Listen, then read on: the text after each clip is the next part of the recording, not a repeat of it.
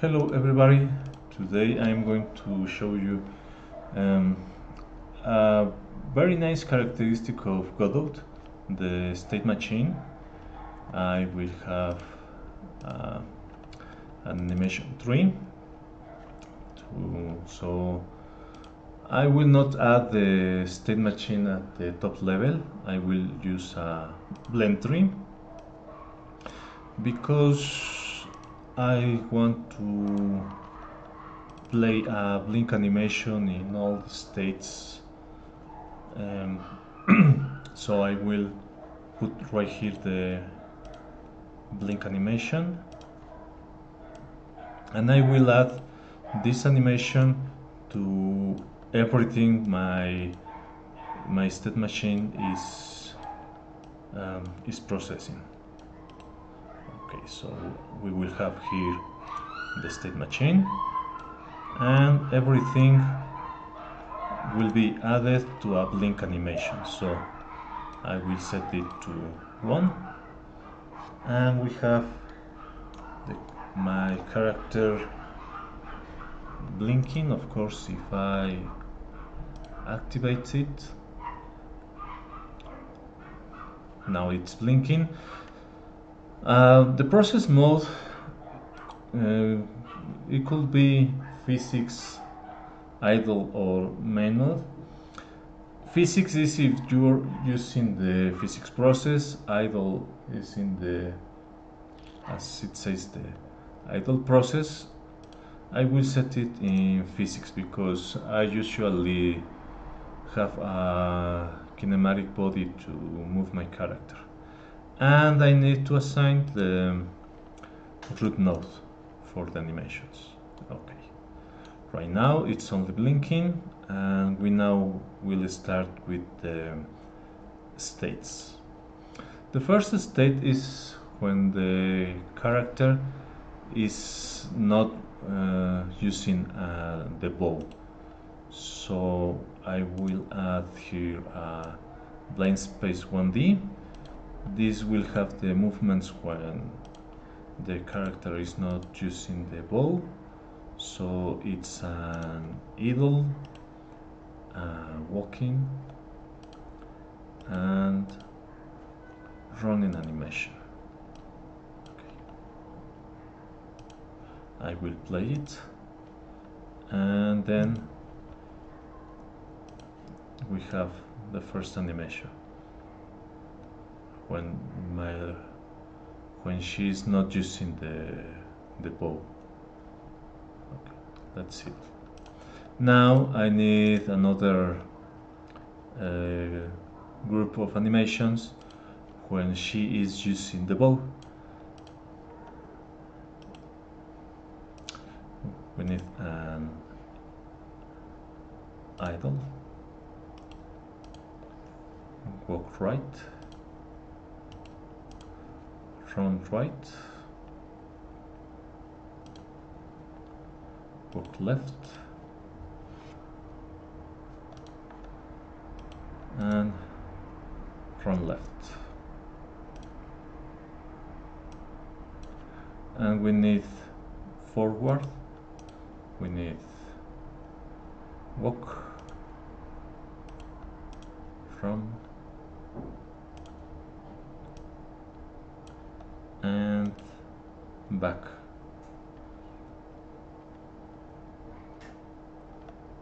Go back, and here, from back. Okay, let's play it. And now this is the group of animations we will use when she's using the bow. Okay.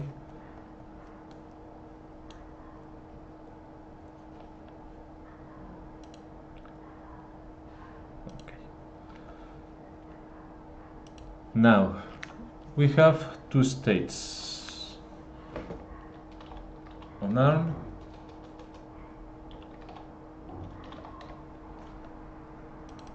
and arm. To switch between these two states, we need a transition, and in the transition we will add an animation to equip the bow. Okay, so we will call it just equip bow. Now we will do a transition from unarmed to equip bow. It will be immediate.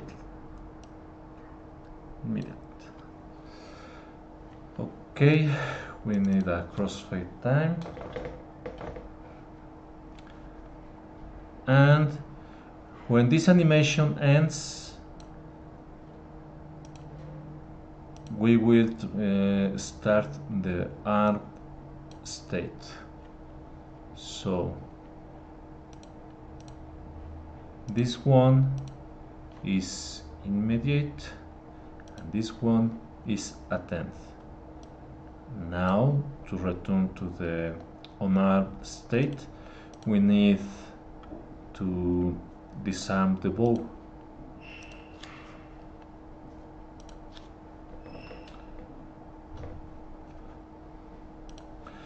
It's the same. We need an immediate transition from armed to disarmed bow, and at end from disarmed bow to unarmed. Okay, let's see how this plays.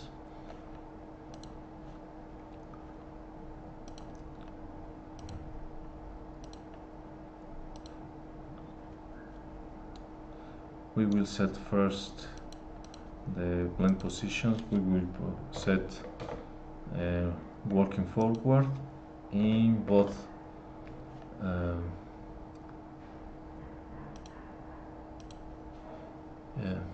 states. Okay, right now this is not playing because we need to set the state manually.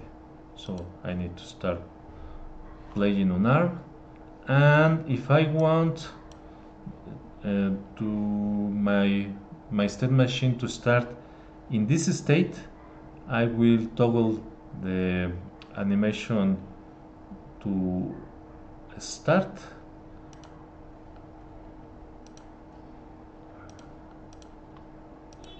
Okay, now this state is the start state.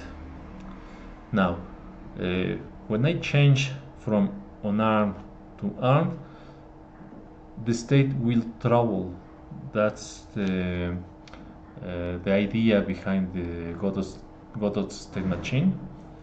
It will start immediately the equip bow, and when it finished, it will start the armed state. Not only let me set the crossfade time,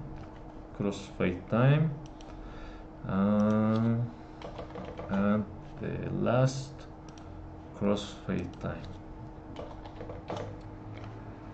Now, if I change to armed,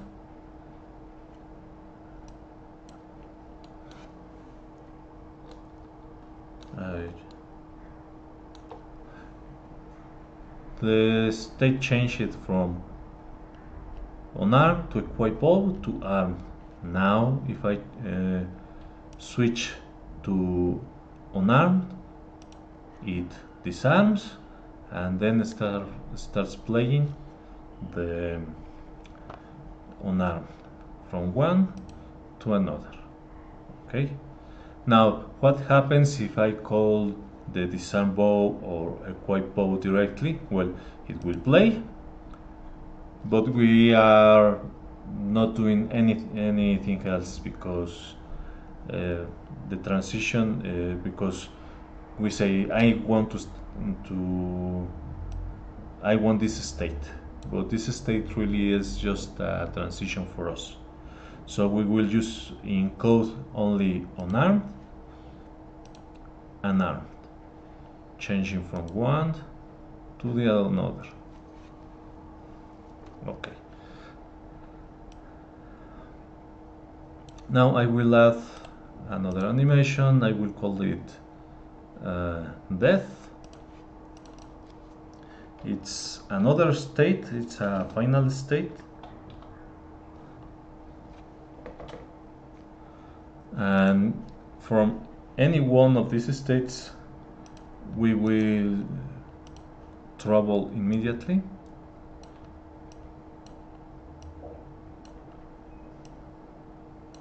And I will set the crossfade time.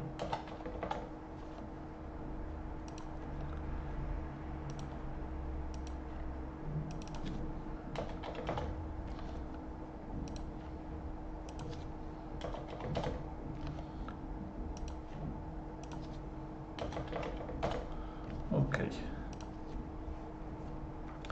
Now we can travel from, and this is the end.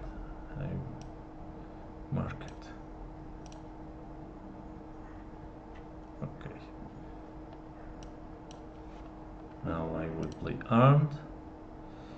If you see, from armed to death, the transition is smooth, because I'm saying the crossfade time is 0.2, but from death to armed there is not a trouble, there is not a path. So when I play it, it plays immediately because there is no path and we have no crossfade time. If I change here the crossfade time to 0, from armed to death, it changes immediately. There is no smooth transition. Maybe it's okay.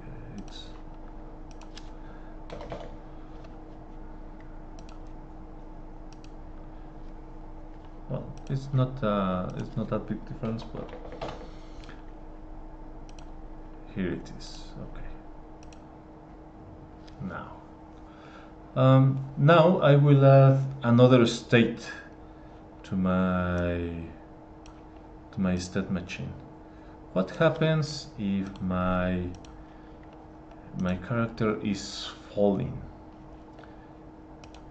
Okay, from the movement, and only from the movement, it can't start immediately.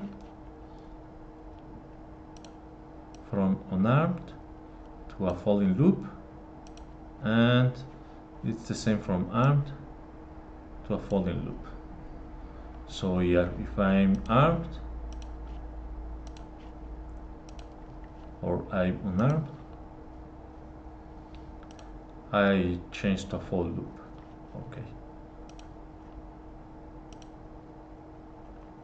I need to set the crossfade.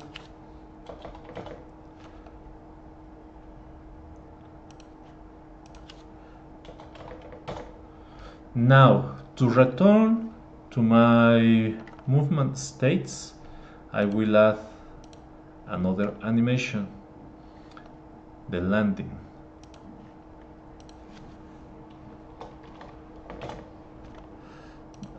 This is a state, holding, and land as equip bow and disarm bow. It's a transition from falling to land. I will do a immediate transition, and when I finish the land animation, I will return to armed or to unarmed. Okay.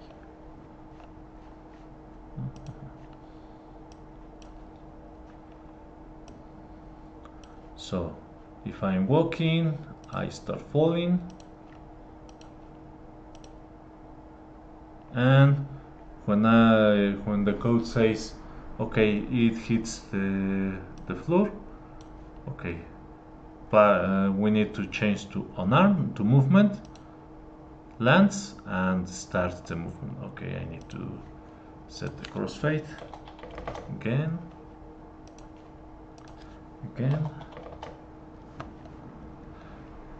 from unarmed to falling, and then to unarmed. It lands and moves to arm, starts falling,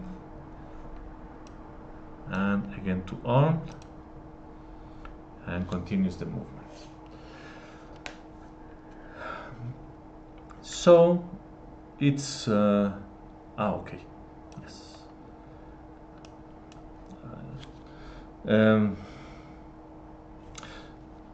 In the code we have unarmed, dead, armed, and falling as our states. Disarm bow, equip bow, and land are transitions, and we will not call them directly. Now from armed to unarmed. Okay, it's working, and that's it. That's how to use the state machine. I hope you find this interesting. I have a test. I have a test state. This is inactive.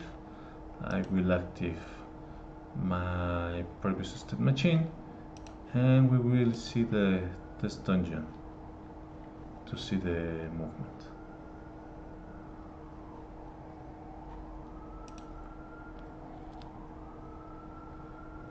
Okay, we can see how she moves when she's not using the bow. We equip the bow, and the movement changes.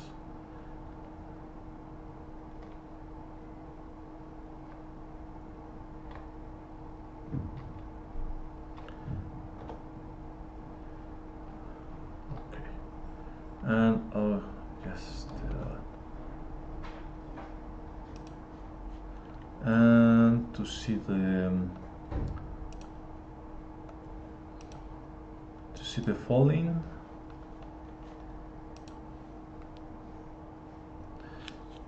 Of course, it's a work in progress. I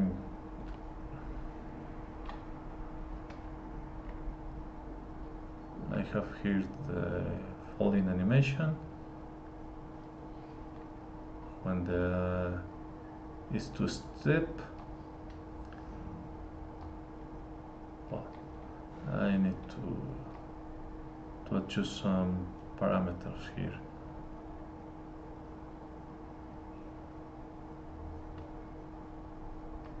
Okay.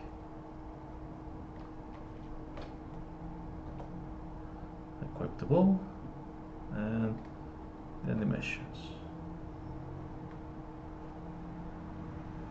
Thanks everyone. I hope you find this interesting. And if you have any question, you can ask me in the comments. I will check it regularly. Goodbye.